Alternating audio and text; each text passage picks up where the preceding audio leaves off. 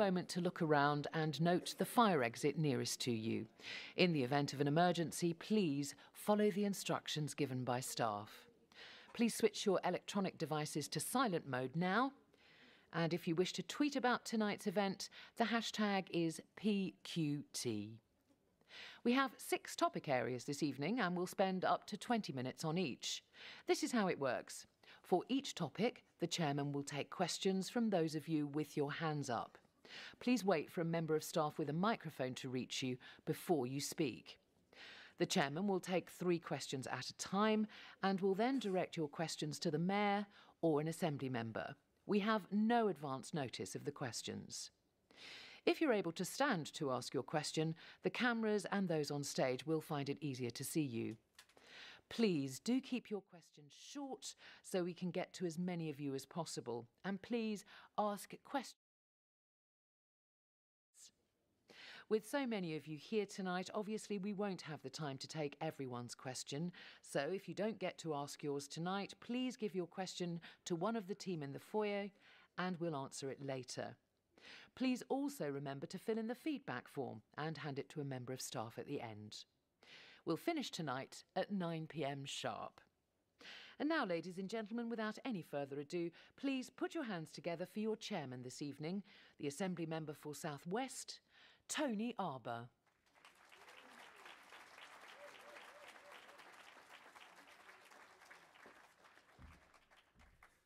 Well, they do say that the 2 most boring words in the English language are local and government. But this evening, because you've braved the elements, it's quite clear that in Hounslow and in South West, local government isn't quite as boring as many people would have you believe. This is the first time that People's Question Time has come to Hounslow. It's taken 17 years, and I've no doubt that we will show the mayor what we think of him. That is via your questions, of course. It's, as I say, very good of you that so many of you have turned out. The function of the mayor and the Assembly really is to make life in London better for you. This is your opportunity to check with the mayor that he has actually made life in London better for you. And this evening I shall be very glad if many of the questions are actually related to the patch. However, it's not me that you'll be asking the questions of, it will be the mayor and my colleagues from the London Assembly. So would you please welcome the London Assembly members.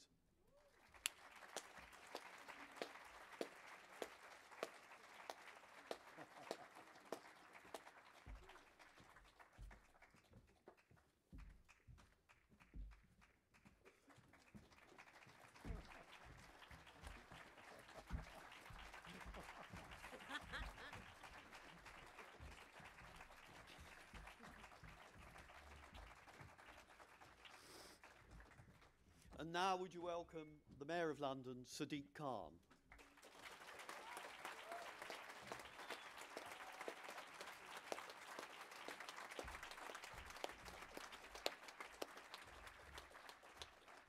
Right, we will be taking questions on the basis of topics. The first topic we will be taking questions on will be transport, and that will be followed by safety. We've already asked you to keep your questions short so that we can get in as many of you as possible. I will say to you, as I will say to the Mayor and my colleagues, please keep your answers short. We want to get in as many as possible. This is not an occasion for speech makings. I've no doubt you've already switched off your electronic devices, and I would like my colleagues to switch theirs off as well.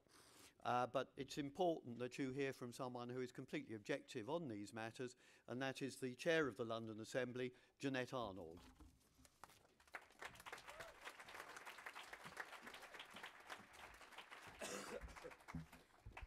Well, good evening, everybody, and let me start by thanking you all for coming out on one of the coldest nights that we've had so far.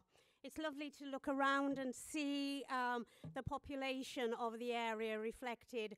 Welcome all you young people who have come with us tonight, and look forward to hearing your questions. And just to say good evening to the leader, to Mayor, and to wonderful friend Seema. Nice to see you. And all the special guests here tonight. You've got such a special assembly member that can I ask you to put your hands together one more time for him? Thank you, thank you. Thank you. And I just wanted to use the next 5 minutes just to say to you a few things about the work that we're doing. We all know that last year was a very difficult year for London. And at the Assembly, we have ensured that the issues such as the Grenfell Tower fire, the terror attacks, and big policy issues such as Brexit have featured strongly in our work. Grenfell Tower fire, we kept a close watch on developments, and a number of committees, including the Greater London Assembly Oversight Committee, the Planning Committee, and the Housing Committee, have examined the issues leading up to the fire, the response to it, and the likely repercussions. And as we develop these recommendations, what we then do is we actually then send them to the appropriate department, individual. Most of our recommendations, you might imagine, are targeted at the mayor. We're always looking for him to do more, to do better, to go higher, and to do all that he can to make life for Londoners just that bit better.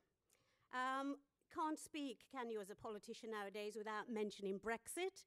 So the Assembly has kept up the pressure on the Mayor to ensure that he is representing the issues that matter to London in his conversations with David Davis, one of the government's lead negotiators. And we have published a series of Brexit directive letters which have been well received.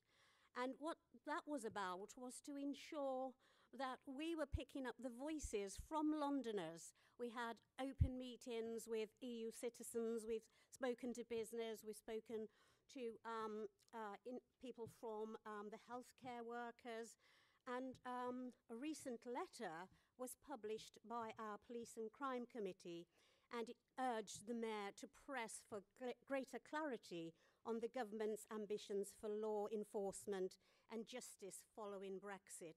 So many areas that will impact on our lives. So that's what we've been trying to pick up, those areas that we don't hear a lot about. As we know, London has been subject to a range of burst water mains over the last year. And so our Environment Committee has been very active and has really put the pressure on Thames Water and others, changing the way they work. And recently, when they came back to us, they were able to tell us from the work that we'd done with them in 2016, their response to a recent water mains burst was within 15 minutes they'd responded rather than overnight, as they usually do, and that they were much more aware of what they needed to do, and most important of all, everybody was talking together, whereas clearly in the past they weren't. Just to mention, you can't speak again without transport, and members of our Transport Committee have produced some incredible reports looking at the system as it is now, but as importantly, looking towards the future. Yesterday, the Economy Committee published its report on the Nighttime Committee, and I've just read it, and it's such a really good document, because, you know, we forget that in our 24-hour city, there are people who are not paid, if you like, the day rate, who have very little protection in their jobs, and the services are not there for them. It's a really good report, which we will be exploring shortly at our plenary meeting. I just bring you up to date and say this afternoon we not only put pressure on the current mayor, we also hold previous mayors to account. And so members of our Oversight Committee, I won't say they were blessed with his company, because I don't know that they thought it was a blessing, but they quite rightly summoned the former mayor to come in front of them to give further explanations about the millions that was lost on his folly projects. And I know that many people have followed that on Twitter, but it's not a Twitter issue. It's a real concern to Londoners. And what we're saying by this action is we will keep up the pressure on any mayor, and we will ask the questions that matter to London. So let me just finish by saying, in the year of the 100th anniversary of some women getting the vote, the whole Assembly celebrated this amazing achievement with a unanimous motion celebrating the achievement of the women who fought passionately, gave their lives, endured hardship and cruelty at the hands of the state to make it happen for us to be able to go out and put that X against our choice for our political leaders. Let's never forget their sacrifice that they made for us. So we will keep up the work on your behalf, and as you've been told earlier, if there are any questions that you don't get asked tonight, send them to your constituency member, that's Tony Arbour, all of them. So, but do send them to whichever assembly member you like, and we will ensure that they're answered. But enjoy tonight, and I look forward to hearing your questions and indeed the answers from the Mayor. Thank you very much.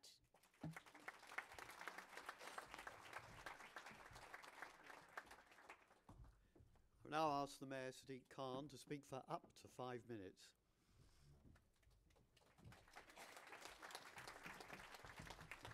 Well, thank you very much. Thank you, everyone, for coming to Hounslow Civic Centre on this bitterly cold evening. It's great to be in the People's Republic of Hounslow tonight. Before I start, can I also thank Assemblymember Tony Arbour, not only for welcoming us here tonight and the job he's doing representing you on the Assembly, but for his work as a councillor since he was first elected in Richmond-upon-Thames in 1971. I was literally in nappies when Tony was first elected. Remarkably, since People's Question Time first began in 2000, Tony has never missed a single People's Question Time. Let's give Tony a round of applause, please.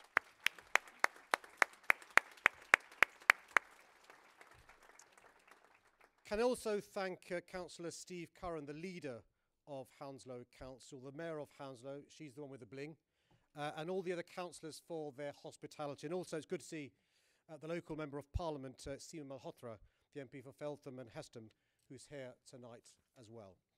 My ambition is the same today as when I first became the Mayor. For every Londoner to get the opportunities to get on in life that our city gave to me and my family. This means working to ensure that our city works for all Londoners and making sure things like investment, transport links, access to culture and opportunities to get on in life are spread across every corner of our city, outer London as well as inner London, zones 4 and 5 as well as zones 1 and 2. And I'm working to improve the lives of every Londoner in every borough of our incredible city, including this great borough of Hounslow. I don't have time in my opening remarks to mention all the key initiatives I am working on, so I'm going to touch on just 2 key issues. Firstly, policing. I'm working hard every day to keep our city safe. We've already delivered some major reforms to help tackle crime. This includes restoring real neighbourhood policing here in Hounslow and across our city. Every ward now has at least 2 named officers and 1 community support officer, and also investing much more in youth services to help divert young people in London away from crime. But we still face a massive challenge. Following the deep and sustained cuts over the last 8 years by the government to police forces and preventative services, crime is rising across our country, particularly violent crime and particularly burglaries. I'm not willing to stand by when it's the safety of Londoners being put at risk. So I recently took the decision to allocate the Met Police an extra £110 million collected from business rates that would usually be spent elsewhere to make sure we can fund an additional 1,000 police officers. But I've got to be upfront with you. This alone will not reverse the rise in crime we're seeing in London and across the country. It will just enable us to keep our heads above the water. The Met Police will still be severely stretched. But I can assure you that I'll keep putting on pressure to the government to deliver more investment in our police forces and restore funding to the services that provide alternative paths for our young people away from crime. The second issue is housing. The housing crisis is not only contributing to the shocking cost of living in our city, but it's a massive social issue too, causing poverty, health problems, and growing inequality. I've been honest from the start. I can't promise to turn things around overnight, and ultimately we need more investment from the government to fix this problem that's been decades in the making. But I'm pleased to report that we're starting to make some progress in the right direction. We've increased the number of genuinely affordable homes in the planning system from 13%, before I became mayor, to 38% of applications now. We've agreed investment in 50,000 new genuinely affordable homes, including new homes based on social rent levels, council homes. We're helping build and we're helping fund projects with the council, like the housing zone site here at the Civic Centre, where work is underway to build more than 900 homes. Half of them will be affordable. And we're using all the powers at our disposal to improve the experience of renters in London and to crack down on rogue landlords and foreign buyers using London homes as gold bricks. We've got a long way to go, and this is only the beginning. I hope this gives you an idea of how we're tackling these two key issues for our city. And I look forward to answering some of your questions in these two areas later on this evening. And there are other areas, from tackling air pollution to supporting culture and encouraging greater social integration. Let me just finish with this. There's much more to do. We have made a good start, and I'm determined to keep up the pace of change. You have a bright future here in Hounslow with many talented, ambitious Londoners. It's crucial that we tap into this potential and make sure everyone has the chance to reach their potential. Thank you very much, and I look forward to answering your questions this evening.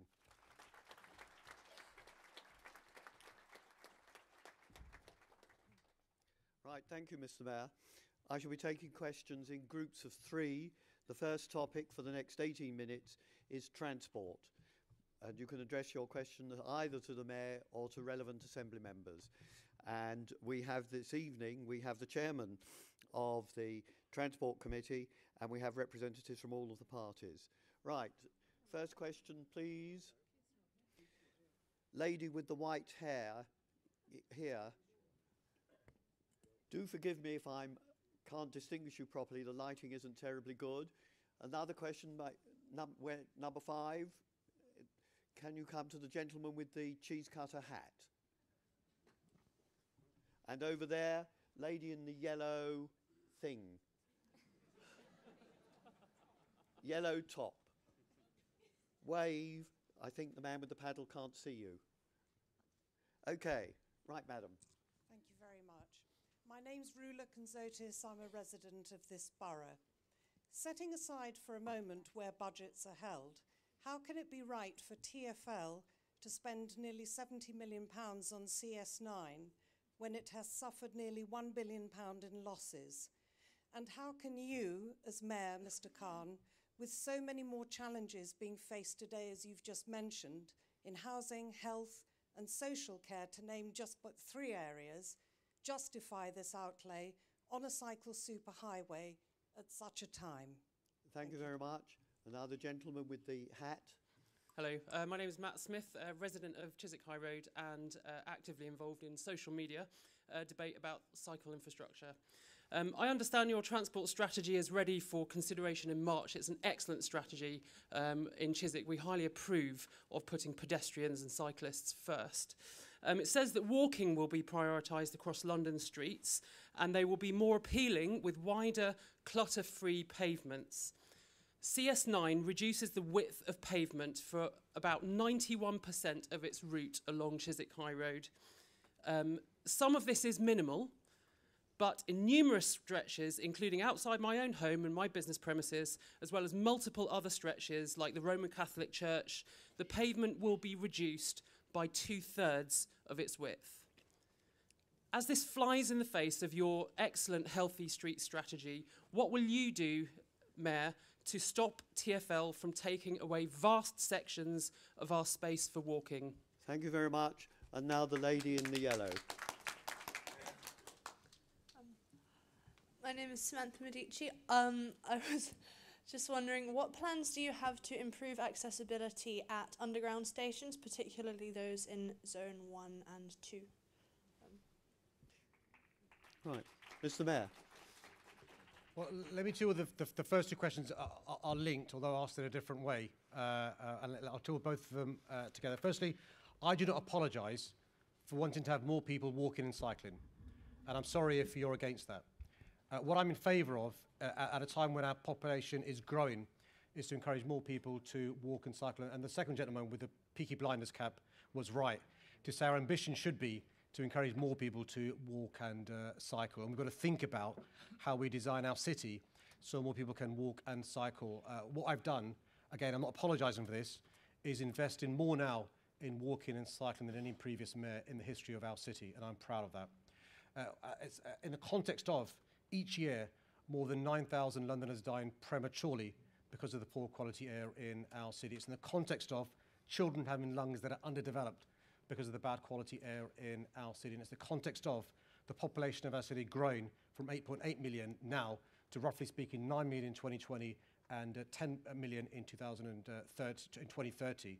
So unless we find more ways to move people around in an environmentally friendly manner, that's less destructive, we're going to have problems. And that's why we're consulting, as you suggested, in relation to getting more people to cycle. The first drafts of consultation are never perfect. That's why you consult. And I've been really impressed by the numbers of people who've responded to the consultation, saying, look, we're in favour of the principle, but you've got these details wrong, as the gentleman said. Particularly, it can't be right in the southern part of Chiswick High Street, for example, to have less pavement space, particularly when we want people sitting outside enjoying the weather, enjoying some of the cafes that you benefit from in Chiswick High Street. So what the Walking and Cycling Commissioner is doing, Dr. Will Norman, who's here today, not simply visiting Father Dunn and the church, speaking to residents and shopkeepers, reading the responses to the consultation, more than 60% in favour of CS9, but making sure we improve the consultation phase. So watch this space. And I can promise you we will take on board some of your concerns, but I'm not going to apologise for wanting to have more people cycle and more people walk. It's really important that we do so. In relation to the question asked by Samantha, in relation to step-free access, look, public transport should be what it says on the tin, which is transport for the public. And not all members of the public are able-bodied. Some of them have access issues, and have disabilities. Some older people have issues in relation to getting around. Some mums and dads with buggies have issues getting around. Roughly speaking, there are 270 underground stations across our city. About 20% are accessible to everyone. That can't be right. So I've funded the biggest increase in step-free access that the underground's ever seen. Osterley, which is in this area, will be step-free. The building works begin 2018. It should be step-free by 2019. Boston Manor will be step-free shortly thereafter. But you're right, the focus has to be in the busy stations. You mentioned Zone 1 and Zone 2. A number of stations in Zone 1 will be step-free very soon. Victoria has had work done. Every single one of the Elizabeth Line 40 stations will be step-free. All our buses are accessible to those who are disabled. 91% of our bus stops are accessible to those who are disabled. And one of the things that Will is doing as the Walking and Cycling Commissioner is taking on board the concerns disabled people have around cycling. The previous mayor had a cycling commissioner, and that's all he did. But we've got to, as the gentleman said, you've got to have walking and cycling. You can't have them versus us. And that's why Will's job is walking and cycling, thinking about how we design things, but also thinking about supporting small businesses. Because what we don't want to do is inadvertently, for the best of interest, damage a small business like yours. So please stay at the end. Will is here. Please feel free to speak to Will. Will, do you want to stand up so as people know? Will is the good-looking man with glasses. So we're going to stay behind. Any particular issues, please raise them with us, because we want to get this right. We want you to be in favour of the improvement in walking and cycling. Right. Thank you very much. I've told the Mayor previously that this particular matter of CS9 has exercised the people of Chiswick more than anything else in the past 18 years. Quite extraordinary the amount of controversy it has caused. Second lot of 3 questions, please. Is there anybody over there in the sort of far corner beyond paddle? Do you know, I can't even see the paddle behind, sort of right over there, right at the end behind paddle 2, right at the end. That's the one. Hello there. I'd just like to question the cycling issue again. You may have noticed all the cars that are parked in front gardens in the suburbs. What I'm interested in is how cycling can be made a viable option along the lines of the what they call Santander bikes now. So we got these bikes outside, which you probably tripped over on the way in, the orange and black ones.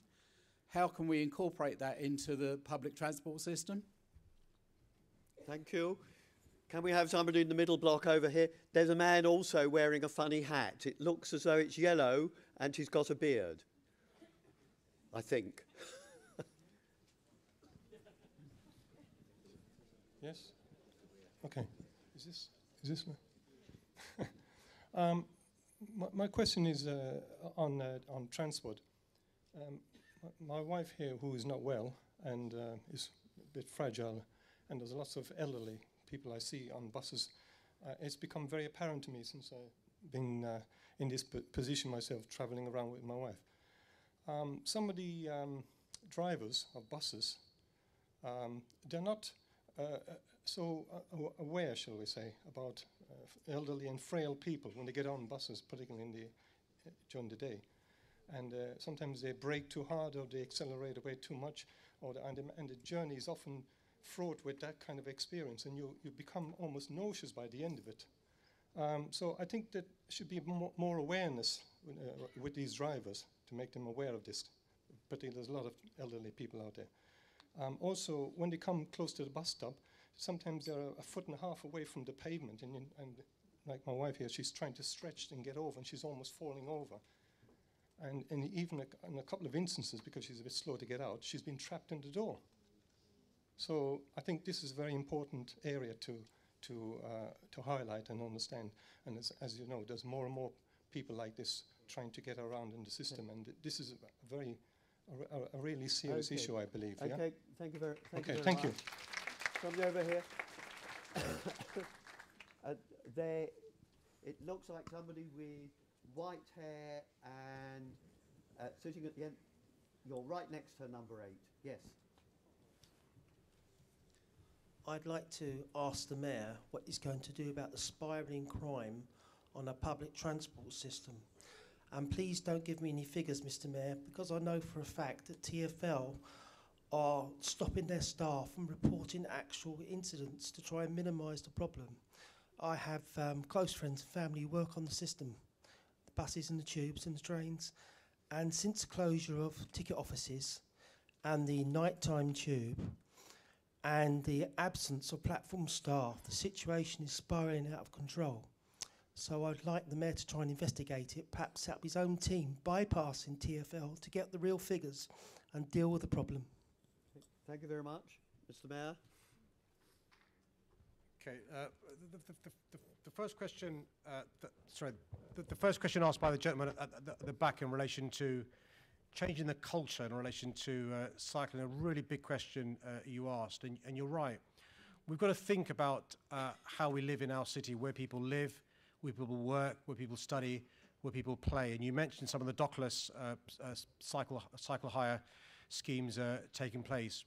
One of the things we're going to avoid happening is a free-for-all, where these companies come in and they start leaving their bikes willy-nilly without due regard to space, without due regard to the consequences of bikes being left, or without due regard to residents like you and others who have cars and they want to come out of their driveway. So what we're doing is we are coordinating with the councils. There are 33 councils in London, so that the councils reach an agreement with these private companies before they have permission to have these dockless bikes. The advantage of the Santander scheme was we could work with them and the councils to have some coordination around where those cycle hire schemes work. And so we need to get some coordination around these dockless bikes because you're right. If we're not careful, it can lead to all sorts of problems. We've had examples of bikes just being dumped or them clogging up pavements so people who are disabled can't get past. And we're making progress there. But the fundamental thing, though, is what I've set out in my draft London plan. We've got to think about how a city develops. I answered a question from the gentleman about CS9. I made the point about the population of our city is growing. That means not only do we have to think about building more affordable homes, thinking about where people are going to get jobs and work to pay for living in London, but also how we get about our city, which means thinking about designing into developments places to lock up your bike, designing into shopping centres, new town halls, places to lock up your bikes. It's really important we think about that going forward. And if you get a chance, do look up the draft London plan on the website and see some of the plans we have there in relation to what the expectations are going forward. Because you're right, we can't inadvertently, in a wish to encourage more people to cycle, leads to chaos and sort of cluttering up of the pavement and of town centres. The second question is a really important question, and actually in my answer, I'm going to give you an example of how the Assembly works so incredibly well. The London Assembly did a report called Driven to Distraction. I look towards Caroline because she's raised this with me at Mayor's Question Time. So this is an example of the Assembly looking at bus drivers, and at the same time, the Trade Union Unite did a report as well. And what they discovered was, for a variety of reasons, there's a disincentive for companies to be training bus drivers. There are pressures on bus drivers to get from A to B, which means, you're right, sometimes passengers like your wife get let down. And I've taken on board as the Mayor some of the recommendations made by the Assembly. And what I've done is try to raise standards. So, for example, for the first time ever, we have a license for London. So we are saying to all privatised companies, if you're a bus driver in Company 1 and you leave and join Company 2, what happened in the past was the bus company would reduce your wages. They won't reward you for experience. And experienced drivers being lost from our city. We're now providing a carrot to these privatised companies to keep experienced bus drivers who will make sure they provide a good service to your wife and others. And we've got to make sure we carry on improving the standards. That's why people sort of say to me, why are you investing money in loos for bus drivers, in toilets for bus drivers? The answer is, unless they've got toilets, they're rushing to get from A to B because they're not been to the loo for 3 hours. And so we've got to invest in our public service. That includes bus drivers. And you've given just a couple of examples of the consequences of corners being cut. I want to turn it around and say, actually, one of the advantages of having better training for bus drivers, of giving bus drivers dignity, it will improve the quality of life for a bus driver, but also the experience that passengers receive, like your wife. I'm not sure if many people know this, but bus drivers are quite close to me. I'm not sure if you know what my dad did. Anyway, but watch this space and watch the improvements we're making in relation to this area. But thank you for raising this issue. It's really important. And we've noticed quite a lot. We've also piloted announcements on buses as the bus moves on to make sure people just hold on tight, because you're right, it is a big issue. The question from the back, Tony, raised in relation to crime on public transport. I partially agree with you, but with respect, sir, I think I disagree with part of what you said. Let me see what I mean by that. We, the taxpayer, are spending lots of London taxpayers' money in policing, and we fare payers are spending lots of money by Transport for London paying for additional British Transport Police and additional police in our public transport system. So it's not fair to say we're not investing in relation to safety on public transport, buses, underground, trams, London Overground, and Network Rail as well. Where you're right to remind me, and I agree with you, is to remind me of the consequences of some of the ticket offices closing down and of there being less human beings on platforms. And that's why one of the first things I did when I became mayor is ask an independent body, Travel Watch, to do a review saying, look, the previous mayor closed down the ticket offices, got rid of lots of staff. What's your expert advice in relation to what we need on the underground? And they said, I'm paraphrasing, we need, roughly speaking, 300 staff. I've agreed to that, and we've got more than 300 additional staff who've joined since I became mayor on the underground. Roughly speaking, I think it's 700-800 additional staff on the underground system. For the reasons you've said, it makes people feel safer, it deters crime. And the final thing I'll say is this, Tony. One of the things that we've done is to actually encourage people to report crime more on the underground, more on public transport. One of the big issues we've had is an underreporting of crime, particularly women and girls. Women and girls suffer horrible physical abuse, sexual abuse on our public transport system, and the phrase advertising is report it to stop it. And that's encouraged more and more people to report harassment and abuse on public transport. So I think it is unfair to suggest we're trying to massage the figures to keep them down. I want people to have confidence in the public transport system and to report if they're the victims of crime or witness any crime in the public transport system. Okay. Thank you very much. And to wind up this section, Assembly Member Pigeon. Thank you very much. I'm Caroline Pigeon. I'm Deputy Chair of the Transport Committee, and I just want to respond to a few of the transport issues we've had.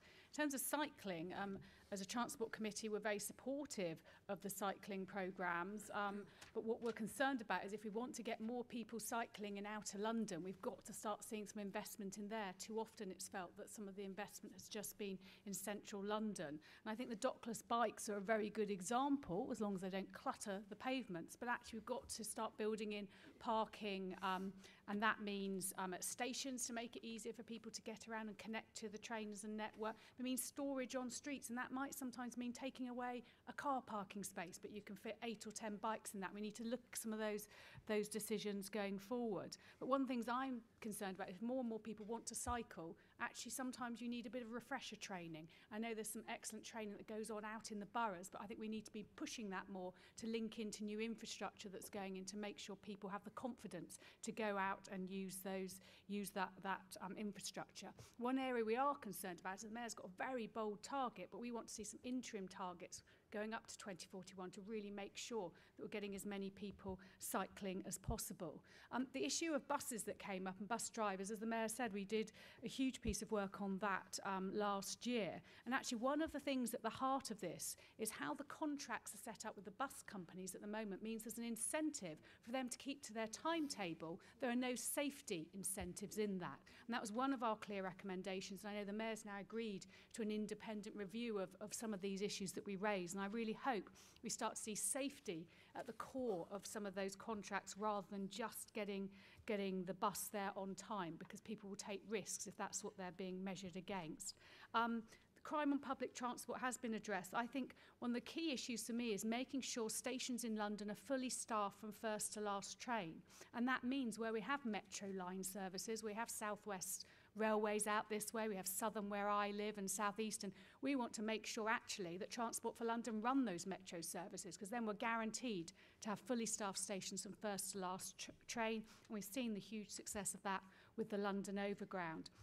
And finally, I just wanted to touch on the accessibility point that was raised in the last one. Yes, step-free access is really important for all the reasons given, but actually if we want our transport network to be fully accessible, that means making sure we have things like more audio announcements to help people around. We need to improve the signage for people with hearing problems. We need to pick up things like real-time information when a lift is out of order, so that somebody who has got a mobility issue knows they don't get off at that station or finds an alternative route. And some of these issues are really picked up by Transport for All, a very good disability campaigning charity in London. And I certainly went to a meeting recently, and some very small changes they suggested would make a big difference to everyone who lives with a different disability in London. Okay, thank you very much. I know there were many other people who wanted to ask questions on transport. At the end of the meeting in the foyer, there will be people who will take your questions and ensure that you actually get an answer. Okay, we now go on to the next topic, which is on safety, and that does include policing and the fire brigade. And once again, I will take questions in threes. I'll take questions in the far block beyond 7. There aren't any. I'll take this gentleman here who has a tattoo on his arm. That's it in row 6, where 6 is.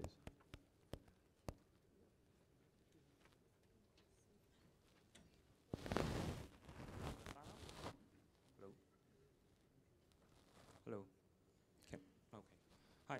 I'm not a my name is Tan, and I'm not a resident. I'm from Malaysia, actually. And I heard Sadiq Khan talk a lot about international politics, and I think this is very relevant to safety, not just for London, but also for the whole world. So I'm not sure you heard about Ahok, who is your counterpart in Indonesia. No, honestly, we want questions which are it's related relevant. to It's the related safety of to Londoners. terror attack and the crime rate. Yeah.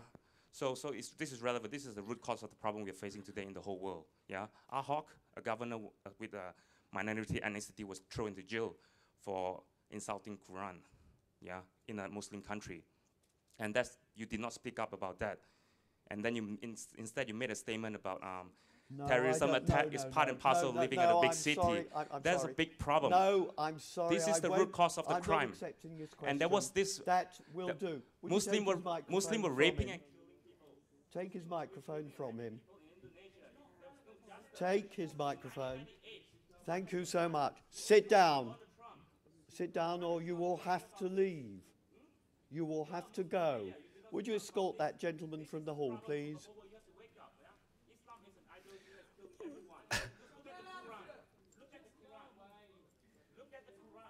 Right. A question from the block over there. Question from the block over there. There's a young man with a tie, unusually. A young man with a tie. Yes, you.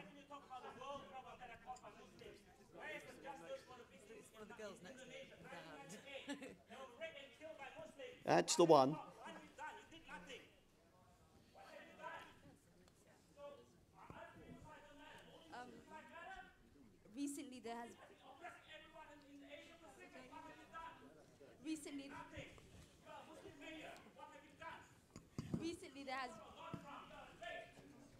Recently there has been a rapid increase on knife violence in London. Although conservative austerity is a factor, how can you make sure that when you receive those additional fundings, it is going towards effective crime policies that are helping the youth? Did you get that, Mr. Mayor? Shall I repeat it? No. We got that one. Of course, this was an example. Hounslow is tolerant and open to absolutely everybody, including the man with a beard. Including the man with a beard standing up there with glasses next to a man with a very long beard.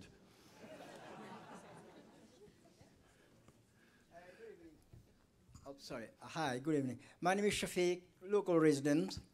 Mr. Mayor, your decision to change the policing model from 32, which is the current Met's borough model, to 12, which will be the new basic command unit model, means in some cases up to 3 boroughs policing arrangements will become 1, as in the case of Merton, Richmond, and Wandsworth, and a few others. Bearing in mind that every borough has its own policing needs, are you not making it as if one size fits all and therefore compromising on the policing requirements of certain boroughs? Thank you. Okay, and we will take a genuine third question from gentleman in the second row here. That's the one. Yep.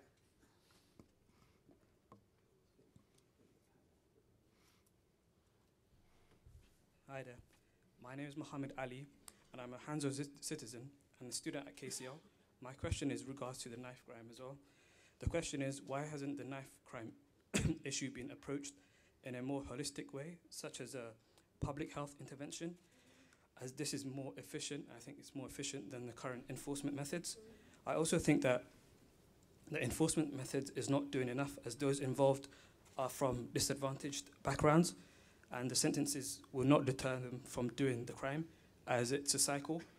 And tackling knife crime in this way has already left a positive impact in Scotland. So why hasn't it been introduced in London? Okay, thank you very much. Mr. Mayor. So let me deal with the first question and the third question together, because obviously they're linked around knife crime. Let me begin by just saying that last week, 2 more Londoners were killed as a consequence of knife crime. Sadiq Mohammed and Abdi Karim Hassan, 17 years old and 20-year-old in Camden. This year, 16 Londoners have lost their lives as a consequence of knives. Knife crime is going up across London. It's going up across the country. And I think the gentleman, Mohammed Ali, is absolutely right. We aren't going to solve the issue of knife crime just by enforcement. It's got to be a holistic approach. What does that mean? it means we've got to be tough on knife crime. We do have to invest in the police. We do have to give them the resources they need and the support they need, and I'll come on to that in a second. But also we've got to be tough on the causes. We've got to invest in young people. You can't say there's not a link between youth centres closing down. I'm not excusing criminality, by the way. Youth centres closing down, cuts in education provisions, children's services losing their services, the cuts you've seen over the last few years, and young people therefore having fewer constructive things to do, and young people somehow thinking it's cool or gives them respect to carry a knife. So we've got to invest in young people, and that's why in the budget I announced last week, we announced £45 million for young people. Sian Berry, who's another member of the Assembly who sits over there, did a report last year. And what Sian's, Sian will talk herself, but what Sian's report showed was over the last 8 years, the number of youth centres closed down across London, the number of youth places lost, which means young people not going to youth centre, but hanging around street corners and doing things that aren't sensible. So what I've invested also is in mental health facilities, because obviously young people sometimes need support, particularly if they've been the victims of crime. And last week, in a visit that had been arranged for a while, the Commissioner of the Police and the Deputy Mayor for Policing and Crime went to Scotland to speak to the Violence Reduction Unit. And actually, we work closely with them and many others as well. So we are invested in young people. We're invested in policing. But what I'd say to you is this, both of you. This issue won't be solved by parents by themselves. They have a role to play. Big brothers, big sisters have a role to play. Uncles, aunties, faith leaders, teachers, the media, politicians, the police, all of us have a role to play to make sure young people don't think it's somehow cool or okay to leave home with a knife. And we've got to turn this around because there are too many bereaved families in London. The second question in the middle, Tony, was in relation to Shafiq's question about the basic command units. And let me just explain to you the rationale behind the basic command units. And it's very simple. The previous structure of 32 boroughs was designed for a Met Police service of 32,000 officers. And that system works when there are 32,000 police officers. We have lost over the last 8 years 40% of our budget in London with the police service. That's meant that 2/3 of community support officers have lost their jobs. That's meant that's about 4,000 CSOs gone. That's meant 1/3 of police staff losing their jobs, about 3,000 gone. That means, roughly speaking, 110 police stations and front counters closing down. That means 100 police buildings being sold off. So that old model simply doesn't work for 30,000 officers with fewer police staff, fewer community support officers. And so what we've moved towards is a basic command unit where we can have people working closer together, the detectives working closer together. It improves things like safeguarding. It means we can restore neighbourhood policing, but it is challenging. I'm not going to lie to you. It's challenging for the reasons you've alluded to. There are fewer people, fewer boroughs, 32. Each borough would have one borough commander. Now 12 basic command units. And that's why I'm investing £110 million in the police service this year. But it's a tip in the ocean in relation to the cuts made over the last 7-8 years. Okay. Assembly Member O'Connell. Yes, thank you, Mr. Chair. I'm Steve O'Connell. I represent Croydon and Sutton on the London Assembly, and I chair the Assembly Police and Crime Committee, and delighted to be here tonight. So picking up first of all on the questions around knife violence, that to me and to many others is the #1 issue in London today. As we've heard, we are losing far too many of our young people, and there are far too many young people prepared to leave home with a knife, be it a knife they just take out of the kitchen sink, and prepared to settle their differences in ways of extreme violence. And this is unprecedented, and it needs to be addressed, and I agree completely with the sentiments already that it is a complex problem. We cannot arrest ourselves out of this issue, although, of course, we must use all the force of the law against those who are prepared to and do commit acts of violence. There is the need of a holistic approach. In Croydon, we are unfortunately one of the highest boroughs with knife crime. We are losing also too many of our young people. So we do need proper use of stop and search, and I think my colleague Sean is going to comment on that. We need that used properly and sensitively, and I think that's entirely appropriate. But as the Mayor says, there are reasons that young people are going out and doing violence at a very increasingly young age, and that is of the concern that we have. Those of 18, 19 and 20 are sadly probably lost to the system and need to be arrested and probably incarcerated. But the fact of the matter is that there are 8, 9, 10, 11-year-olds prepared to do so. So it's an issue, and that is the policy, I think, of the committee. Moving to the borough mergers, I think this wonderful borough is going to be merged with Ealing and Hillingdon. I'm sure you will all have opinions around that. There are reasons for the mergers, not just around the resource issue that the Mayor has talked about. I think it's been an aspiration of the Met Police for some time to have a more strategic way of delivering their business. I think it is a necessity, but it is a high-risk necessity. And there's been all sorts of issues that have been highlighted by the committee around... We're going to find it difficult to get through all the around consultation. So I think on borough mergers, we need to look at it very closely, and I'll be interested if people from Hounslow do write to our committee with their views around that. Okay, thank you very much. Assembly Member Berry. Thank you. I'll be as quick as I can. Yes, the Mayor, to his credit, has listened to Assembly members over the past year. When we were both standing for Mayor, young people already did see this coming. There was a petition signed by 40,000 young people asking for reinvestment in youth services. They were really worried to see youth centres closing around them, and they asked us all to make a pledge to do something about that. One of the first things I did when I was elected after that was get the numbers, and that's the report that the Mayor referred to. I asked all the councils, what have you cut out of youth services? And the number we got back was horrific. It was over £30 million since 2011 taken out of services for young people.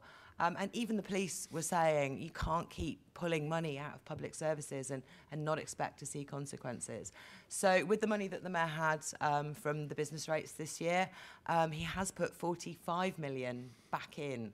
That's about 1/3 of what's not been spent since 2011, but I think it'll make an absolutely huge difference. And you're right, the public health approach, Mohammed, I can't see you anymore, is the correct one. It is what Scotland has done, and it looks at things holistically. It builds up a strong society. It recognises that violence is something that will spread, that you need to be treating the causes, not just the symptoms.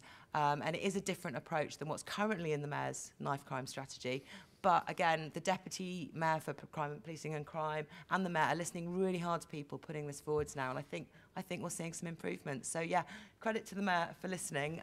We had the former Mayor in today in the Oversight Committee, and he kind of waved his hands around and said, what can you see that the Mayor has done? And I think the really important thing is this is not something you can see. This is, youth centres all across the city, youth services, youth workers with jobs again. Those aren't things that are visible, that have your name on it, Sadiq. Those are things that genuinely make a difference. So, well done. Thank you. Assembly Member Bailey. Hi, I'm Assembly Member Bailey. I'm a Conservative London-wide member. Credit where credit due. The Mayor did say he would try to do something about this, and he has. He's definitely looked at it. His knife crime strategy, though, can do a few things a bit better, in my opinion. Sean and I have a slight disagreement about where we put this new money for communities. I've been a youth worker for 26 years. Given a chance, I would ask the Mayor to do something new. I think he needs to look at mental health more pointedly than youth work. If I had to pick one, I'd pick mental health. But on top of that, I would pick family support in all the different ways it can happen. Very few children behave for their youth worker. They absolutely will behave for their parents and their wider family if that context around family support is built properly. Also, family support has many, many more positive aspects into the future. I do accept the Mayor is correct. We can't arrest our way out of this. That's not going to happen. But the Mayor does control the police and can do a lot more about how they interact with everyone, particularly young people, particularly people from vulnerable communities. The Mayor should actually be looking at how the police are trained. He should be doing something about how they're trained and how they try to build up the interaction with his new way that he's setting out how policing is laid out in London. So where I do support the mayor is that he has looked at it, there's no doubt in it, but I do think he should have a slightly different emphasis because we would get a long-term gain in many areas, not just violent crime, but also educational outcomes and the rest of it as well. And the key thing for us all, and it is for us all, is a cultural approach. Our children, and by children I mean young people, our young people, let me rephrase it, are far too willing to partake in very, very serious levels of violence. Acid attacks, moped attacks, knife, that is a cultural effect. The mayor cannot deal with that on his own. We all need to help. Thank you. Take 3 more quick questions on this. Anybody at the back there? The middle? No? Let's have the guy that... it may be a lady. Second row in, opposite number 7.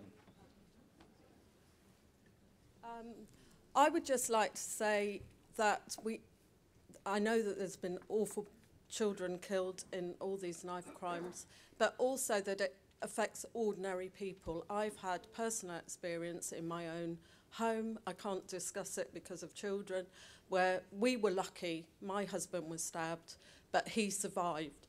You know, Chiswick isn't just about the cycle superhighway or whatever. You know, the health of young people, the mental health, which was involved in this case, is absolutely important. And children that are coming out of care need support in the community. It's absolutely vital. We live with it every day. As a mum, I've had to be strong for my family, my children. It isn't just about gang culture. There's a lot more to it than that.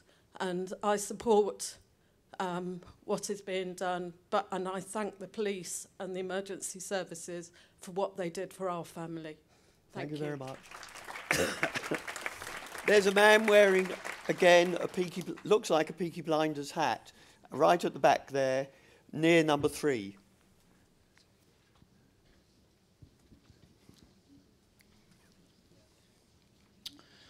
Hello, Mayor Sadiq Khan. My name is Ali Ahmed. I go to the College of Law in Bloomsbury at Tottenham Court Road.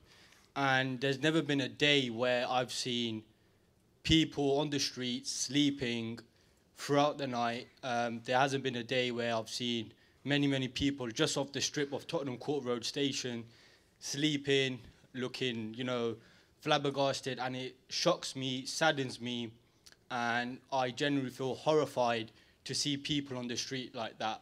Today, it was snowing, and I saw people on mattresses covered in snow, noses pale. They were, you know, they couldn't stand. So what is the mayor doing about not only homeless people, but homeless people within the cities and within people who are living in different areas of London? I understand today on social media there was a viral message that went out, especially due to the weather, where there's been sort of local authorities intervening in the situation and helping. I'm sure the mayor will tell you what he's doing on that. Is there another question right at the back? Well, it looks like... Cheek, and I'm the Member of Youth Parliament for Hounslow. You've promised £45 million to youth services in London over the next few years, Mr Mayor. Yeah, none of this is going to local authorities, despite the huge cuts they've had to make due to austerity. Why is that? Okay, right. Okay. So, Christina, good question. Thank you for your question. It is. They can bid for it. So it's £45 million. It's 15 million over the next 3 years, and councils can bid for it. Youth centres can bid for it. If you want to set up a youth venture, you can bid for it. So nobody's excluded from bidding for it. Schools can bid for it if they want to provide more after-schools clubs and stuff as well. It's the stuff that Sian and Sean were talking about is being innovative, trying new things, and that's what we're doing. So they can bid for it if they want to bid for providing facilities for young people. But just to remind ourselves, the report that Sian did and the work she's done, even though we're investing this money, it's new money, it won't meet the money we've lost over the last few years, but it's still better than nothing. The question, can I just deal with the issue raised by the lady, the very brave lady in blue in relation to being the victim of violent crime? Just to give you an idea of the scale of the challenge facing our police, 40% of the issues the police face every day in London have a mental health element in it. For a variety of reasons, because of cuts made over various years, care in the community is not really working. 300 calls a day are from somebody with mental health issues. And that's one of the reasons why we're investing this year and every year going onwards in a sum of money, £3.3 million, so that the police can make sure there are mental health experts to deal with people who are unwell, to get them freed up to do proper policing with criminals and stuff. It is a big issue. Joanne McCartney, my deputy mayor, just reminded me that we're also training teachers to spot and identify mental health issues so they can, in the classroom, help here. And we're also doing some work with CAMS to make sure we can offer better facilities for young people across London. I just want to remind all of us, in London today, there are one out of three of us has a mental health issue. Just look around this room. And so we've got to make sure we reach out and help those who have mental health issues to make sure it doesn't spiral into criminality with the consequences that you alluded to. Ali, thank you for your question in relation to rough sleeping. We are probably the 5th richest city in the world. That just underscores the shame in relation to the issue of rough sleeping in London. There are, roughly speaking, 8,000 rough sleepers in our city, Ali. 8,000. It doubled from 2008 up until now. What we've done this year, even before the cold weather, is to change the rules in relation to shelters. The rules used to be they needed to be 0 degrees or colder for 3 nights in a row before the shelters would open up. I discovered this last year. It doesn't make sense to me. And so we before the bad weather, we said, listen, if the weather approaches anywhere near 0 degrees, open the shelters up. All the 33 boroughs, to give them credit, are all signed up to this. And we've also employed more outreach workers because some people are vulnerable. They may have mental health issues, they may have drug issues, alcohol issues. They may not like authority. They won't come in. We've got to have outreach workers to go out and speak to them and communicate with them. Some rough sleepers, because they've got a dog, wrongly think they won't be accepted into a shelter or a place of warmth.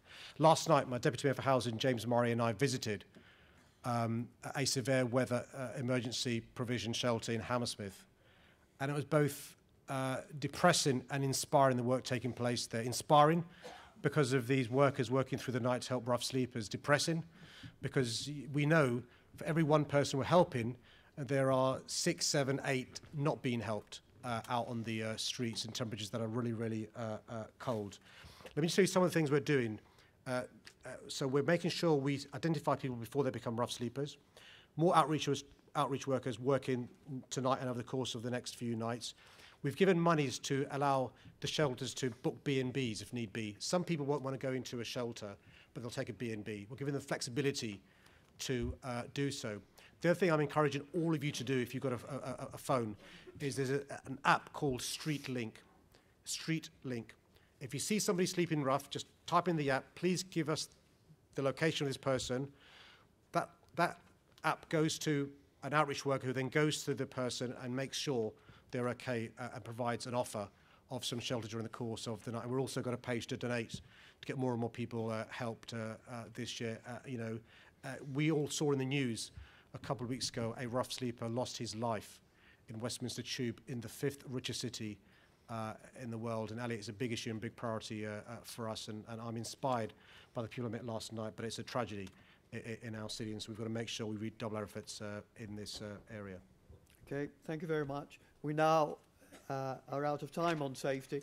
I repeat, any unanswered questions, speak to someone in the foyer after the meeting. The next topic is air quality and the environment. Questions over there?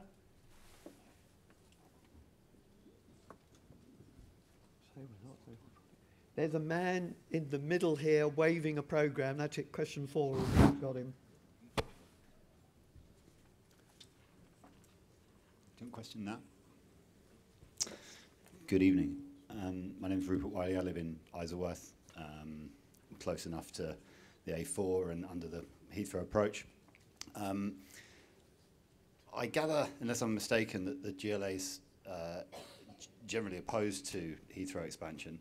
I was hoping to ask this under the transport section, so I'll have to sort of mould this question. But would anybody like to comment, or Sadiq particularly, about how the mitigation might or might not work with regards to the extra, whether it be the 700 extra flights a day or the massive increase in surface access, which, as we know, the budget isn't there. There's potentially 10 billion shortfall.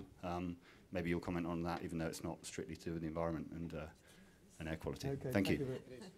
Thank you. Lady in the brown cardigan.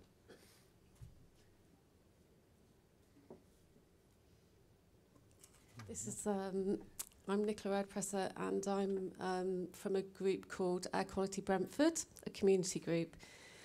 We believe that stopping the ultra-low emission zone before the North Circular will confound the existing problem of poor air quality in our area, and with vehicles using the North Circular to avoid being charged. We believe that Brentford and actually the whole of Greater London should be included in the ultra-low emission zone, or Brentford needs to be made a clean air zone. It feels like we are being overlooked. Can you assure us that additional measures will be taken to clean up our seriously toxic air? So I'm a bit nervous. Over there, there is a lady, I think she's got glasses, and her hand is right up there. Yes, that's the one.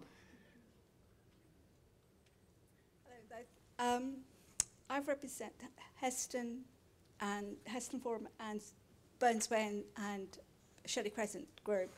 And my question is on pollution and the build-up of roads, particularly traffic concerning Henley's Roundabout. It's a very highly polluted area. And we'd like TfL and something done about it, please.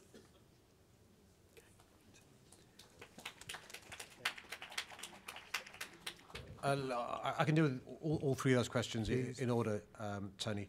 So Rupert, thank you for your question. It definitely is an air quality environment question. And when you look in this part of London, the main cause for the nitrogen dioxide and the nitrogen oxide to be so high is road transport and Heathrow Airport. They're the two biggest causes. And let me tell you a really scary stat, which is the particulate matters in London, across the whole of London, breaches the WHO guidelines. So no part of London has particulate matter that's within the limits of WHO guidelines. That's now, before Heathrow is expanded. And let me just be clear, Rupert, here. I'm not anti-Heathrow. What I'm anti is expansion of Heathrow, and it's very important that this is not perceived as being anti-Heathrow. Lots of people here work in Heathrow, and they do a great job. My concern is expansion. And if you think air quality is bad now, what's it going to be like in the future? What's it going to be like with more surface links going from other parts of London and the country to Heathrow? And if Heathrow break promises now, how do we have any guarantee that they're going to keep the promises they're making in relation to meeting the air quality needs? And what about noise? I mean, noise is also a real cause of quality of life issues for people in this part of London. In Wandsworth, where I live, it's an issue there. I know it's an issue here as well. Now, let me tell you my concern. This is where Heathrow have been very naughty and other government. All the improvements we're making because of City Hall, ultra-low emission zone, cleaning up our buses, more people walking and cycling, all these things are being bagged by Heathrow to say, oh, look, the air's getting better in London, which means we can have another runway in Heathrow, and that's not a problem. And they're sort of having their cake and eating it. And that's why it's really important that we put pressure on the government. Tony, I know, has been very, very vociferous and vocal about his views about expansion of Heathrow. A number of councils have a court case in the pipelines, I understand.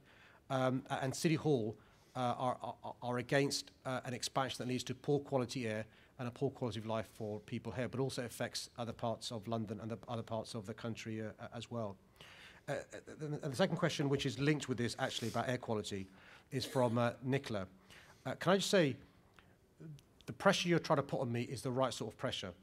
Because if we were speaking 2-3 years ago, people would be complaining about me bringing forward an ultra-low emission zone, about me trying to get rid of toxic air from some of our cars. So I like the sort of pressure you're bringing to bear upon me and to City Hall.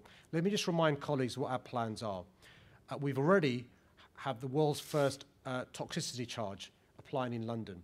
That's the C-charge area.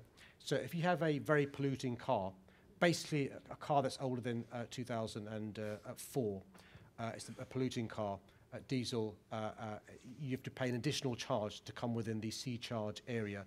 And we've noticed a huge reduction in the number of polluting cars coming into the C-charge area.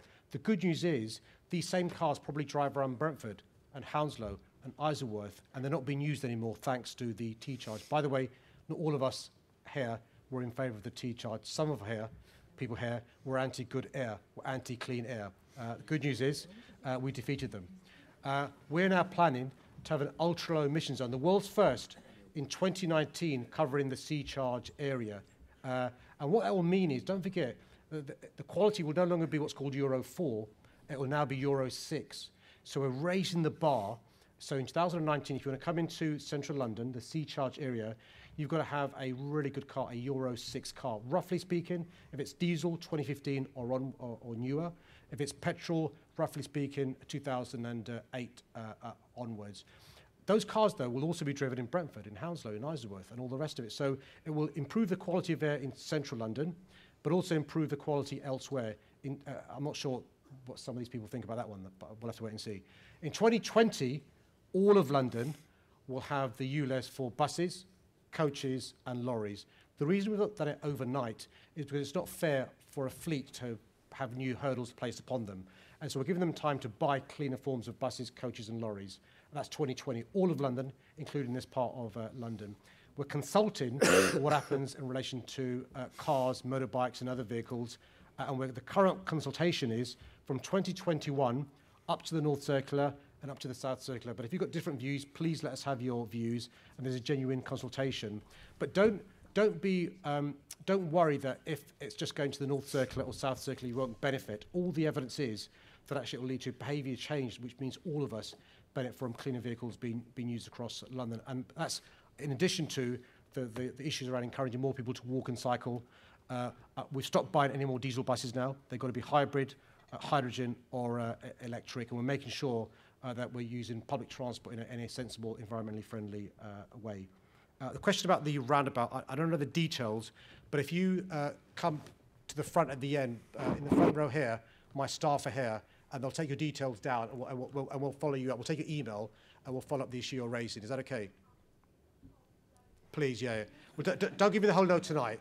Give us your email and phone number, and my cycling and walking commissioner will take your details, and I promise we'll chase you up. Okay. Is that okay? Are there any questions near panel number 5 over in that corner? We don't seem to have taken any. Is there anybody near number 5 or number 3? Look, now you're nowhere near number 5 or number 3. I'm seeking to somebody near number 4. Go for it. Yeah, thank you very much, Mayor, for the much you're trying to handle the pollution in London. But this pollution normally comes, I have members of my family who have asthma, and normally it becomes severe because of so many roadworks which are not finished in time, which brings up, it builds up actually the traffic, causing a lot of pollution. And this road is not only one, so many roads linked to one another, and the work is not finished, the traffic build up, the pollution increase, and we have a problem with that. It seems as if the road works is not planned properly. Thank you very much. Thank you very much. I'm looking for questions really at the back of the hall where there hasn't been a lot of excitement or interest. Is that lady who's standing up asking a question right at the back? No, you're not. Well, it looks as though it's the chatty people down the front. No, there's a man with a beard near number 8.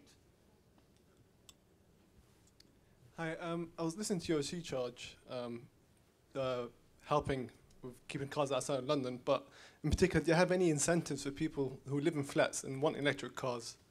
Because I was looking to get one, but I didn't know how to charge it, and there's not enough charging platforms around, I would say, especially in Hounslow, but I've seen it a lot in London, central London. Cheers, thank you. Okay. There is somebody at the back. Yes, number 4 is at the end of the corridor. Hi.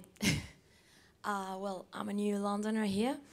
So, well, this city is really huge, and not just the matter of pollution, because it's the main thing. But I think that when I came here, I'm getting deaf, because the brakes of the buses are really, really noisy, and I can't help every day walking around the city. It's like it's extremely noisy. I'm getting deaf all the time, and please, if you can do something to avoid it, I am really, really, I don't know how to say it, happy. Thank you very much. Well, you've got a chance to make someone happy, Mr. Mayor. Thank you. Firstly, the gentleman in this suit at the back, you're right. When it comes to roadworks, they're not properly coordinated. There are too many roads dug up. So one road could be dug up today by this company, British Gas, for argument's sake. That same road, 6 months later, dug up by Thames Water. A year later, dug up by BT. And the obvious question is, why can't they coordinate, do the works at one time, and all three at the same time use the opportunity to lay their pipes or put in the fibre optics and all the rest of it? We have powers in relation to fines and issue permits, but it's not enough of a deterrent. So we've lobbied the government to give us more powers in relation to this area. We do take action against those companies that take too long. They should be doing it much quicker. And we do take action and and issue them fines. But now we're lobbying for more powers so we can have a real device to put pressure on these companies so they don't dig up our roads and cause all sorts of problems. Why can't, for example, if a road is being rerouted and work's not being done, that road be opened up? You plate the road so cars can go over it and stuff. So we're looking into this, because you're right. Road work causes congestion. Congestion causes bad quality air. So it helps the issue of air quality. So watch this space. We're going to try and rectify this issue, because it is a big, big issue. The second issue in relation to charging was a really, really important point, which is, look, it's possible to have a car and the car doesn't emit toxic stuff. Electric car is one way of doing so. Not everyone has a drive to charge their cars. And so what we're doing is helping councils have charging points. Hounslow has recently had 13 installed because of a partnership between us and Hounslow, using lampposts and using other forms of charging points. What we need, though, is rapid charging points across London, because what you can't do is leave your car plugged in overnight if you're in a flat. And so the good news is we've gone from almost 0 to now 75 rapid charging points across London. They take half an hour to charge, rather than 7, 8, 9 hours. Half an hour you can charge your car. And we need across London to have facilities for people with electric cars to charge their vehicles. We're working with the 33 boroughs, because they own the land often, using lampposts and other things to try and have charging points. Also thinking about we can have forecourts, like we have petrol forecourts. Why can't we have charging forecourts going forward in the future and stuff? Because that's the future. The future is making sure we make it attractive for someone like you to want to buy an electric car, because you can charge your vehicle even though you live in a flat. And so we're making progress in this area. At the moment, there are 3,000 charging points across London. We want there to be even more across London, including in outer London as well, because it can't just be in London where there are charging points. The third question in relation to the noise and your concerns about your hearing and stuff, it is an issue in London. It's an issue particularly in relation to noisy tubes, noisy trains. The underground can be really noisy. It's a concern for our staff who work in the underground in relation to noise as well. We are trying to do things to reduce noise. For example, on the trains, we're grinding the tracks and making sure there are better brakes to make less noise when it comes to the underground. In relation to traffic, You're right, there are simple things you can do to make braking less noisy. Nobody's actually complained to me in the past about our buses being too loud, but let me look into the issue of whether we can have an audit of our buses to see whether there is an issue, because I worry about our drivers, because our drivers are in the bus all day long.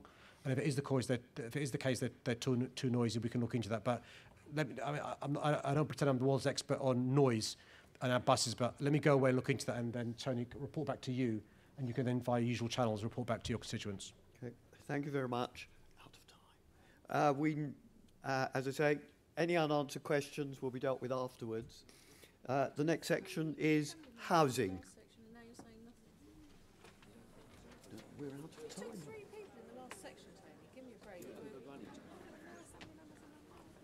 Housing questions. We've got a bit more interest in this one. I mean, it took 2 hours to get here. Now I'm going to sit on the stage for 2 hours, and I'm going to take 2 hours to get here. There's a man over there who's smiling very cheerily.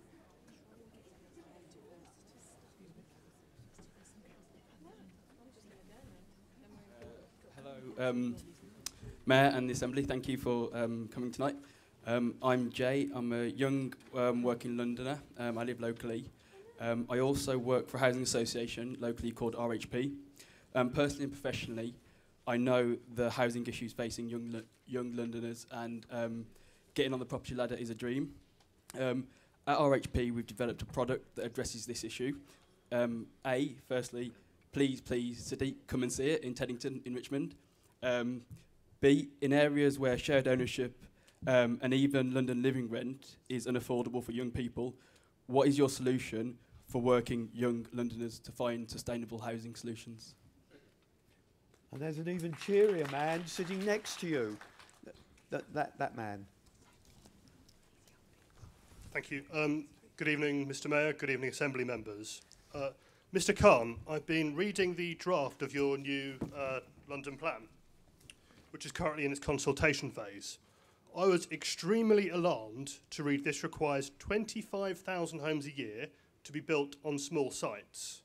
This would allow the building of blocks of flats on existing family homes and gardens. What will be the impact of this policy on suburbs such as Hounslow, and how many gardens will be lost as a result of this policy? There's somebody near paddle number 5 at the back there. That's it. Yeah, my question actually touches on homelessness as well as young people as well. My name is Adeleke Adeyemi, and I've worked within the homelessness sector as well as managed youth projects in the past. And Sean mentioned, one thing there in terms of working with families to address young people issues. One of the things I wanted to raise here tonight was, there's a lot of money that's being pumped into the housing sector. The mayor mentioned that there's 50,000 homes that's being built every year. And actually, there's meant to be, as I believe, about up to 200,000 homes that need to be built every year in terms of the flux of people coming into the UK to live. So whilst we think of that, there are a lot of homeless people, who are losing out on supported housing, as well as, the numbers of homelessness will be rising as a result. What's the question? Well, the question is, what is the mayor going to do in terms of working with developers to actually identify within their schemes, within their development, allocation of supported housing or some sort of schemes that actually supports young people, supports families, and actually, bridges that gap of homelessness? Okay, thank you very much, Mr. Mayor. Thank you for all those 3 questions. Jay, firstly, don't go away at the end. Make sure you speak to James Murray. James, do you want to stand up? So James is the Deputy Mayor for Housing, and we'll arrange for one of us to come to Teddington to come and see RHP. But just to remind you, in relation to young people and being able to afford to live in London, the previous definition of an affordable home was a home that's 80% of market rent. So it was linked to the market rent of a property rather than the earnings or income of a young person. I've thrown that definition in the bin. My definition of an affordable home is one of 3 things: either a home that's a council rent, and that's linked, as you know, to a manual worker's salary, or it's a home that's a London living rent that's a third of average local earnings. So the London living rent in Hounslow will be different to the London living rent in Camden. And the third definition is a shared ownership, part by part rent. And so we are trying to address this issue. We're also working with innovative developers. Pocket is one example, to see if we can make sure that we can do some work in relation to those affordable homes. Tom Copley, who's here, who's behind me, has done some work in relation to making sure corners aren't cut in relation to providing affordable homes, in relation to micro homes. And I'm sure Tom will want to come in relation to that shortly. In relation to the question asked by the gentleman next to you, and let me just answer you in a very straightforward way. The government says, we need to build every year in London 72,000 homes. 72,000, government says. Each year, on average in London, we build, not 72,000, 25,000. Now, if it is the case that we think we shouldn't be building on Greenbelt, and I think we shouldn't be building on Greenbelt, we've got to make sure we use brownfield sites, former factories, industrial sites, in a more savvy way, but also make sure we have good quality, high-density homes where there is space. Let me give you some examples of where small sites can be used for homes. Transport for London. We have surplus small sites next to stations, and we've identified between now and 2021 space for 10,000 new homes. What I'm not saying is that I will build a home in your back garden. I'm not saying how big it is, by the way. If it's big enough, we'll have a chat afterwards. I'm not joking. What I am saying is we've got to make sure we use small sites in a sensible manner. At the moment, by the way, you can build in your back garden. There's no need for planning permission. I'm not saying that. What I'm saying is where there are small sites, there could be a small office building where the person is not used for office building anymore. Work with the council, work with us to turn that into high density, good quality homes for Londoners. And that, we're going to go from 25,000 approaching the government's target of 72,000. We think we've found enough land in London for about 65,000 homes. But if you think you've got a way of getting to 70,000 without building a green belt, speak to James Murray. We'll be happy to hear your ideas. The third question for the man at the back is so important, which is the fact that one size fits all won't work. We've got an older population. Because of the fantastic advances in science, people are living older. We want them living in their own homes rather than living elsewhere in residential care homes if possible, but also people in supported housing. And what the Draft London Plan does, sir, is make sure we encourage developers to not have a one-size-fits-all approach. We're talking to all sorts of developers. We're talking to developers in relation to housing associations, small one and big ones. We're speaking to private developers. We're speaking to the NHS. One of the real exciting things we've managed to negotiate from the government, and the government deserves credit for this, is devolution around surplus NHS land in London. Not simply to make sure we can afford to build homes for NHS workers, but think about how we can have homes for people who need supported housing. Think about how we can make it easy for people to live in their homes. And so that's what the Draft London Plan does going forward. And we are talking to developers all the time to make sure we meet the needs of London's housing. Assembly Member Bailey. The Mayor's analysis of our need for homes in London is accurate. We all know how expensive it is and how utterly impossible it is, particularly if you're young, to get on a housing ladder. But it has to be said that the Draft London Plan does make it easier to build on small sites. And it's been a worry for a number of people. I'm sitting here now looking at a letter that's been provided by a developer asking people if they want to sell, because he knows you can build on the footprint of their house, including their garden, and get on. And if you add to that as well that it looks like to me that the plan also makes it slightly harder to build on small industrial sites. Brownfield sites is the term we use. So it looks like it's taking away what we imagined we were going to build on and giving back something that we imagine we don't want to build on. I mean, maybe the Mayor sees it slightly differently, but the advent of these letters, and there's been a number of them around London, particularly in the suburbs, is now beginning to people are beginning to think it's a war on the suburbs. And why that's important that that feeling doesn't grow is because the suburbs will be providing a great deal of the housing, but if councils and local communities feel that they're being densities being foisted upon them, they'll start to deny, they'll start to push back and not accept these building projects, and then we won't have places to house our children. Because the important thing here is it looks like we could lose some of the family homes you already have and not replace them with family homes because the target for family homes has been removed, and that will make London a very, very bad place. If you have any idea that you want to raise a family in London, make raising a family in London virtually impossible. Assembly Member Copley. Thank you very much, Tony. I think one of the crucial things that the Mayor is doing that is going to help young Londoners is the London Living Rent policy. And this is a new tenure which is being based not on percentages of market rents like this 80% so-called affordable rent, but on based on people's earnings. And this is particularly going to benefit people like nurses and teachers and paramedics. We've sort of used to term key workers, the people that London really needs to keep going and who wouldn't qualify for social housing but who can't afford to buy a house and possibly can't even afford shared ownership either, and really are being pushed out of this city. But ultimately, and this is the reason why we have this huge figure now of 66,000 homes a year that need to be built, by the way, 65% of which need to be genuinely affordable. The reason why that number is so high is because for 30 plus years, we've not been building the homes that we need, and we've not been building the affordable homes that we need. And that in a big part is because the state, the government, local government has been forced out, essentially, of the business of providing council housing. And the Mayor has secured £3.15 billion over 5 years for genuinely affordable housing in London, including some of these London Living Rent homes. But we actually need something like that figure every year from the government if we're going to get up to the level that we need. And that will benefit everyone, including young working Londoners. And I just want to say something finally, and it was raised earlier about rough sleeping and homelessness.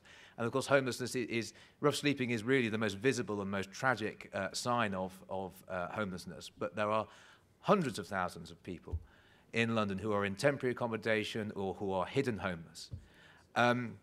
And the Mayor has a number of policies in relation to rough sleeping. I think £30 million for rough sleeping services, £50 million for move-on accommodation, the No Night Sleeping Rough Task Force.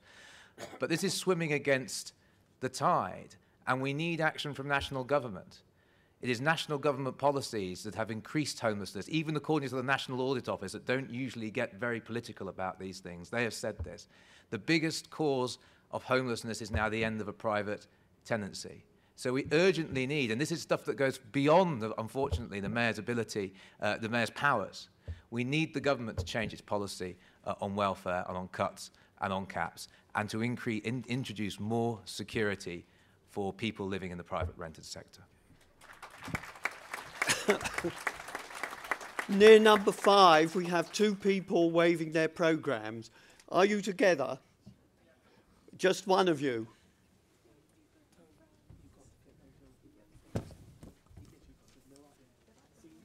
Hello, I'm Richard Griffiths, the chairman of Hamworth Park House. I'm also a resident of Hamworth Park. Hamworth Park House is a Grade 2 listed historic house, and it's on Historic England's Register of National Importance. It falls within Hamworth and the Feltham area. It's the home of London's first air park. The community are campaigning to save it and to restore 2 levels to include a museum, a cafe, an education centre, youth clubs, wedding venues, arts and crafts, and much more.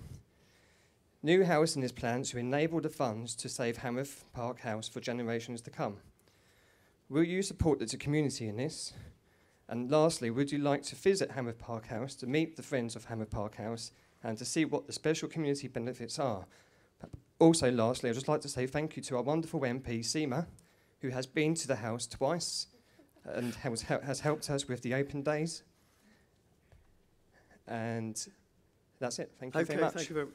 We have young people there. The young man who's standing up, sort of. Thank you. That's the one.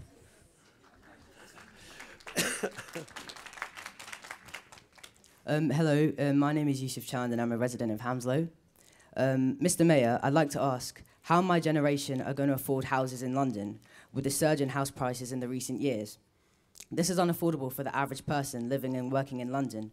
Us Londoners are being driven out of the city, and I don't want to live somewhere 5 miles away from London. So I want to know what you're going to do about it to help us stay in London. Woman with the scar. Hi, I'm refugee woman in Hounslow Citizen.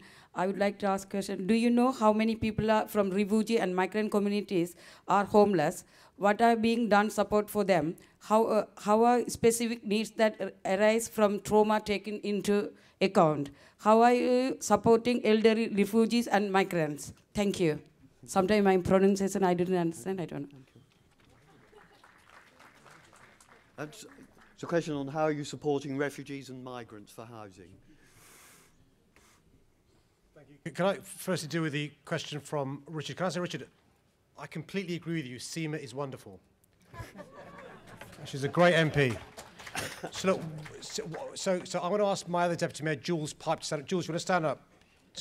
So Jules, can you come and speak to Jules afterwards? We'll arrange for someone to come down and see the fantastic work taking place. And heritage is very important to our London plan.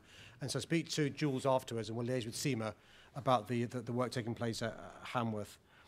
Yusuf, let me tell you something that I'm well aware of as the father of two wonderful teenage daughters, which is the evidence is by 2030,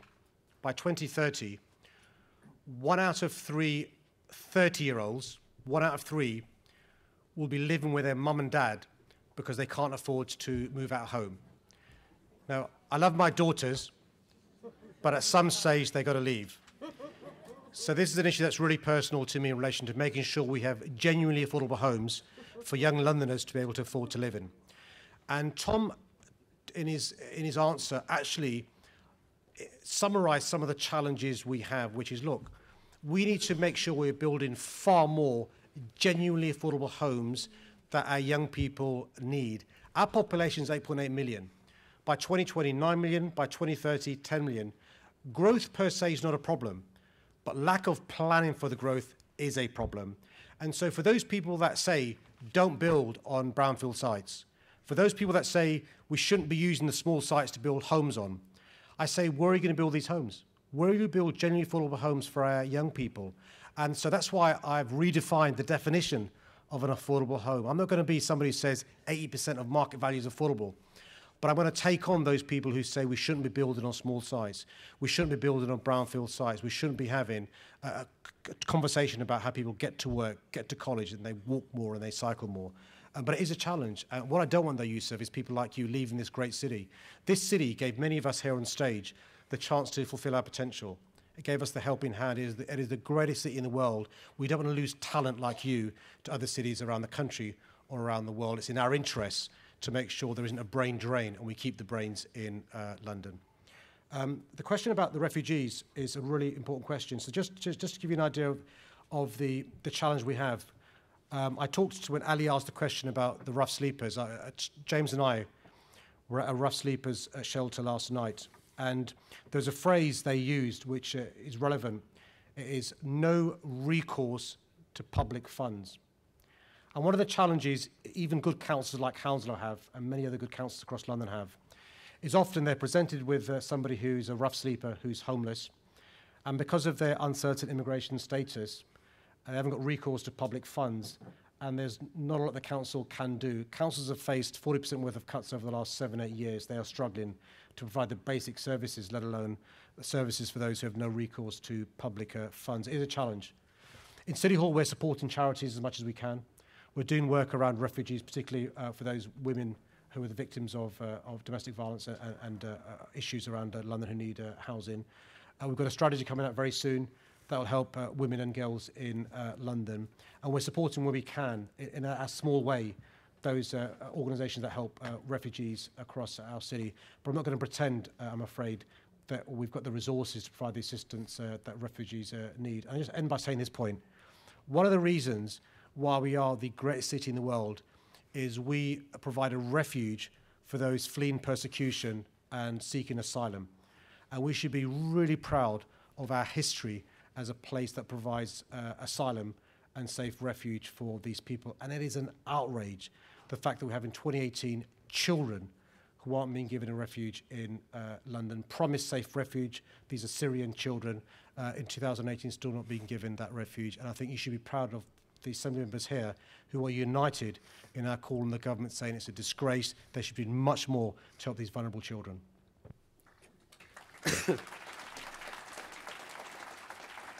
And we now come to the final section, which is on growing London's economy. Questions, please? Woman at the back with glasses, close to number 7, closer to number 8. Hello there. My name's Sam Smith. Since 2013, central government has progressively introduced legislation to allow the conversion of offices, industrial and shops to flats without formal planning permission or contribution to local infrastructure. Are you concerned about the impact that this is having on London's economy and jobs, and what are you doing to combat this?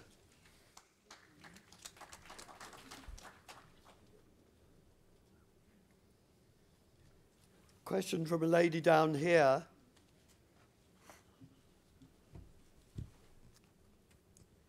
Hi, my name is Unsa Chowdhury and I'm from Isleworth. So my question kind of focuses on transport, economy, but also housing in a way. Well, let's stick with the economy, please. So we've got the Golden Mile in Brentford and Austin Spring Grove. There is a old TfL line there, so the old Southall to Brentford. Would you consider reopening it and helping us to bring some economy to this part of West London? Okay. So someone near panel number 1. Well, hand waving in the air. A lady waving her hand.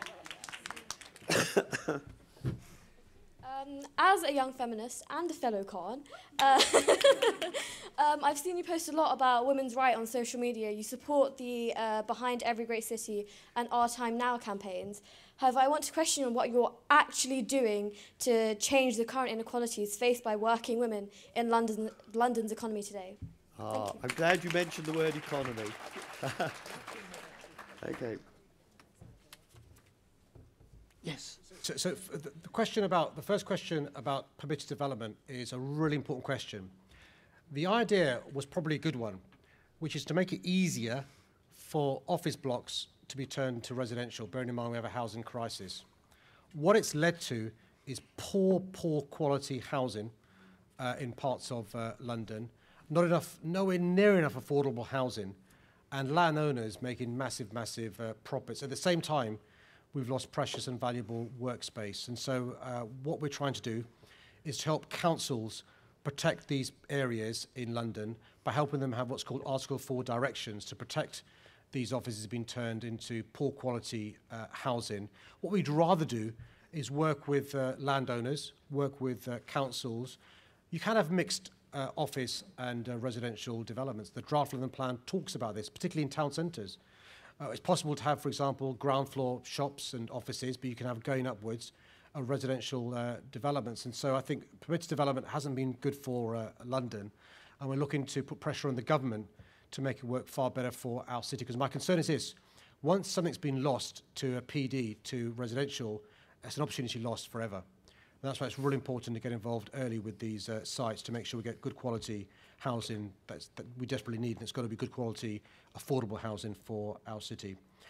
Unza, thank you for your question and for having the foresight to think about the link between infrastructure and transport and the economy. Because actually, having good infrastructure and good transport leads to good economy.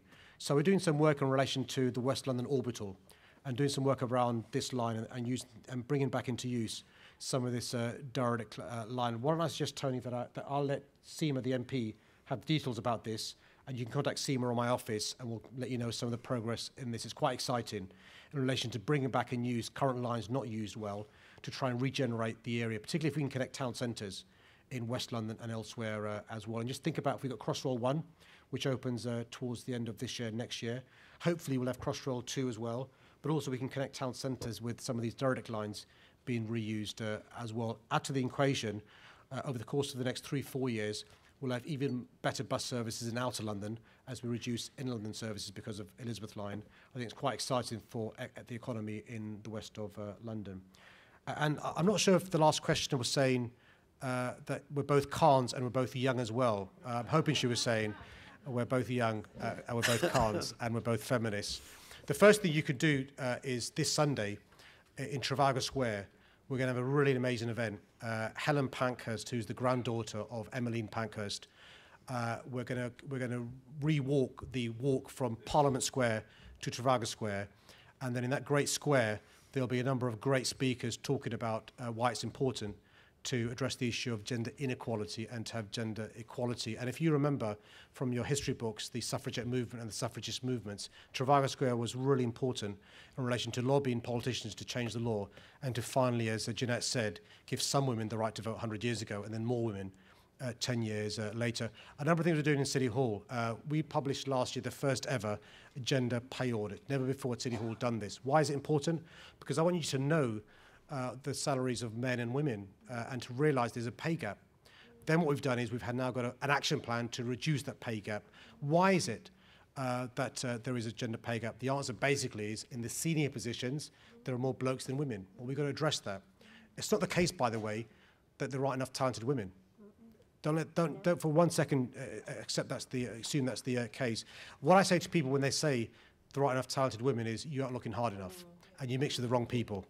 And we should be really proud that for the first time ever, the most senior police officer in the country, the Commissioner of the Met Police, she's a woman. We should be really proud for the first time ever, the most senior firefighter, the Commissioner for the London Fire Brigade, she's a woman. And there are other steps we're taking across our city as well. We want to make sure, for example, every young person realises, particularly if they're a girl, there is no career out of their reach. Yesterday, I announced a £7 million worth of sum for a digital tech pipeline, particularly targeted towards girls, young women, and ethnic minority communities, those in deprived communities as well. And what Behind Every Great City is about is not simply commemorating the progress made over the last 100 years, but also redoubling our efforts to have gender equality.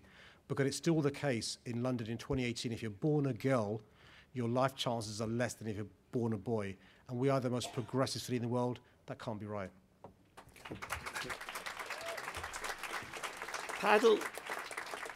Paddle number 8. I think it's really very hard to see, but I think you've got someone there. Oh, I can't see it. Assalamu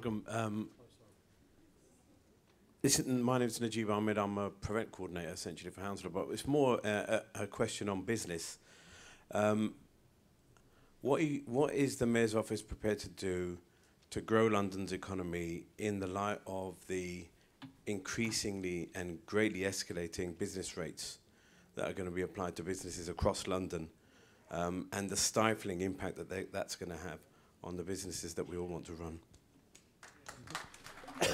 Is there another person near number 8? It's completely invisible to me, I'm afraid. No. Right, near number 7. Well, it looks like the lady there. I'll come to you. I'm on my way. Good afternoon. My question is obviously that Mr. Mayor has touched on the digital technology slightly, sort of. It's going to become the key issue and the key, sort of, you can say, for the next generation. How are you going to bring that into the next generation, that people actually are more into the artificial intelligence, they are aware of it, they are educated on it? What are the plans and the policies around that from our government? Thank you. Right, who yelled out over there? That woman, I'm told, that woman with the... Yes, it looks like the lady nearest the paddle, number 1. Okay. Yeah, there you go. Okay. Give me a fiver now. I'm with the Hounslow West team, and this is a question just not about also about economy, but the services and facilities for our residents here in Hounslow. Mr. Mayor, I'm a resident in Hounslow West area, and along with thousands of other residents in the local community, we are greatly concerned about current proposals put forward by A2 Dominion for the former Morrison site. We urgently want to see a larger supermarket on the site, which we understand would be commercially viable, and for more car parking for residents and customers. Our local councillors strongly support us. Our local MP, Seema Malhotra, has also written about this to your Deputy Mayor for Housing. We do not feel our issues have been listened to, and the lack of a large supermarket in walking distance has made life much harder for local people. Will you comment to look at our concerns as part of the Stage 2 referral? Mr. Mayor. So let me do all those questions. I mean, firstly, the question about small businesses in particular and business rates. There has been a massive hike, last year, and the transitional relief didn't really help small businesses. By the way, Heathrow got a business rates reduction, with fascinating anomaly in relation to what happens with the current regime. We're doing a number of things to help small businesses in this area. So we've set aside a sum of money to help businesses in relation to workspace, in relation to transport, in relation to infrastructure. It's £140 million we've set aside to help businesses grow in London, particularly because we're concerned about the consequences of Brexit, if it's an extreme hard Brexit. Separately, we're also help businesses who want to grow, particularly small businesses. We've got a good growth hub. And so if you want to contact City Hall, we've got a team there, and Jules Pipe is the mayor in charge of this, deputy mayor in charge of this, which is a team set up with the London Enterprise Panel, the LEAP, helping small businesses grow and flourish and thrive and do better. Some of it is doing deals in Europe. Some of it is supporting you with expansion. Some of it is helping you with scale up and stuff. So do contact City Hall about what we can do to help your business scale up as well. The bad news, there'll be another business rates valuation in the next 2-3 years' time. And so I'm afraid this is not the end of the business rates pain, and what we need is more certainty for small businesses going forward.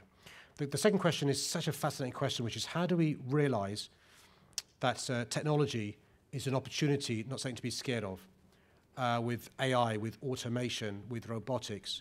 And I genuinely believe that actually our future as a city and as a country is in high-skilled, well-paid jobs, not low-skilled, badly paid jobs. And technology is one way to do so. But that means skilling up our youngsters to have the skills for these jobs of tomorrow. We've got to invest in young people, whether it comes to coding or programming or to be tech savvy. That's why I announced this sum of money yesterday of £7 million.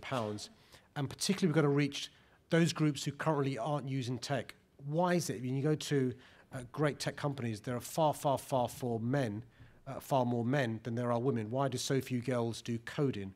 And so we're working with big companies from Google to Apple to small and medium-sized companies to make sure we train up our youngsters to have the skills for the jobs of tomorrow. But also, we aren't too old to retrain. You can teach an old dog new tricks. I speak as one. And so we've got to make sure we have an ethos of continuing professional development. All of us should realise the job for life is gone. The idea where you'd get a job at 21 and have that job until you're 70, that's gone now. You'll retrain throughout the course of your life. Sometimes it's saying to an employer, you have a duty of care on your employees to train them up. But also it means us at City Hall. And from 2019, we'll be taking over further education. And we're doing some work around how we can think about training up Londoners going forward. A career service that's for everyone. Those sorts of things are really, really important. We've really got to think about this as an opportunity, not something to be scared of. And the question from Hounslow West, you're right to remind me that this decision will come to me as a planning decision. And that means I sort of sit like a judge.